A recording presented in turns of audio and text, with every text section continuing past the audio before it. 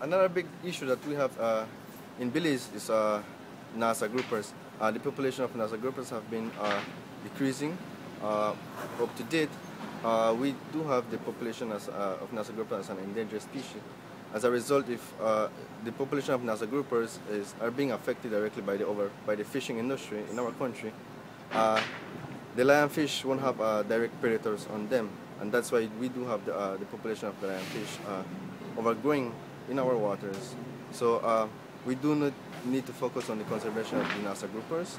As a result, we do need to take some serious measures to try improve and conserve the NASA groupers in Belize in order to keep the lionfish population as low as possible and minimize the negative impacts it does have in our coral reef systems.